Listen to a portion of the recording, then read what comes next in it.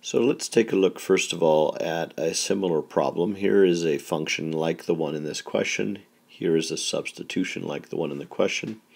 So let's try it out here. So what we're being asked to do is substitute in the x value of 2/3 into this equation.